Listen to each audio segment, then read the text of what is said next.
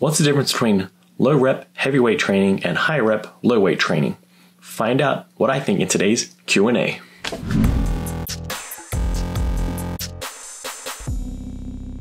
Hey everyone, Selwyn here for WynnStrength.com, where the goal of the channel is to help you get a little bit stronger every single day. Thanks for clicking on another Wynn Strength 5 Minute Friday Q&A episode where I attempt to answer your questions in under 5 minutes.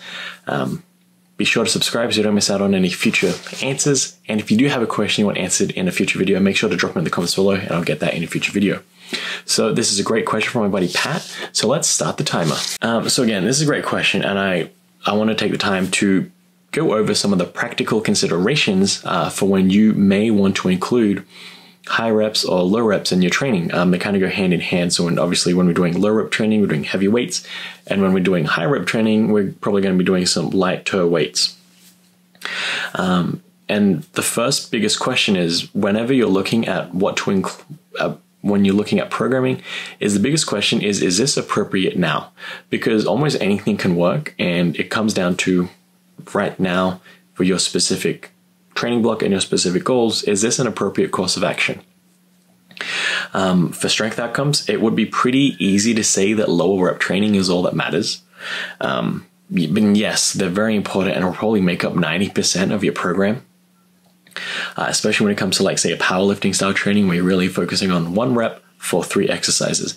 But to say that all that matters are low reps is getting a little bit too abstract, because just like we don't ever perform 3 exercises over and over again, we're training variants of those. We're not ever just performing heavy singles in training. We need to build up volume as well, because that's going to play a part of your training, because 1 rep range isn't the best way to take training.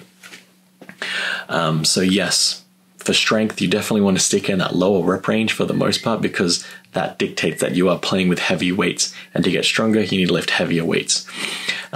But when we shift over to hypertrophy goals, that's a little bit more varied. The research actually shows that training anywhere from 30 to 85% of your 1 rep max can have similar outcomes in hypertrophy. Anything below that 30% of your 1 rep max is kind of below that threshold. So curling 5 pounds for infinity reps is probably not going to help you put on any significant bicep size. But most people don't really train in that 20% range anyway.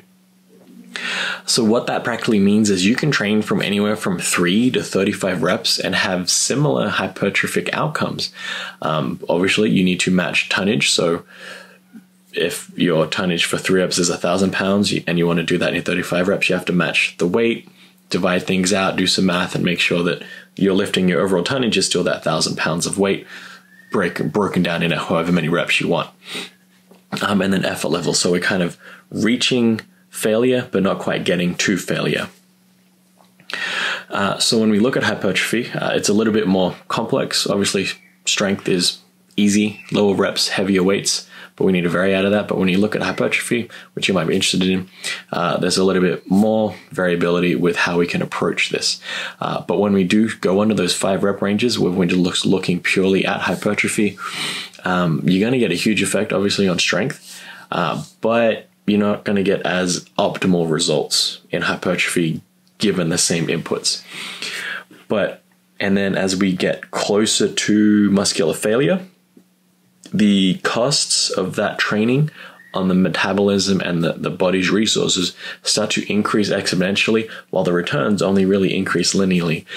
So what happens is we see this huge spike in cost to the body and physical toll on the body and stress, but we don't really get that we don't get the similar effect on training returns. So we can't train to failure every single day, which means we have to taper that down, staying in that 2 to 3 reps in reserve, or 7 to 9 RPE, making sure we always leave 1 to 3 reps in the tank when we're training, is going to be a good way to balance out and get that most sustainable way of training while still getting those good returns.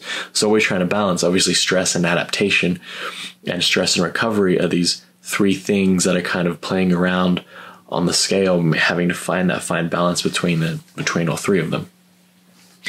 And funnily enough, when it comes to training, research is showing that when we stick to one rep range, so if we only ever lifted 5s or 3s or 10s, the body starts to show less returns on that just because some of that adaptation happens a lot quicker. So we start to see diminishing marginal returns happening a lot quicker because we're not stressing the body in a variety of different ways. This is why I don't think you should be dogmatic with your approach to strength training. And that also comes down to sets, reps, and weights. Always be looking at how to vary that up in a strategic and tactical way. So not just randomly throwing in, I'm going to do 3 reps today, then 10 reps tomorrow, then 15 reps next week. We're looking at how we build upon that and how we have progressive overload. I think we did it, so I'll leave it at that.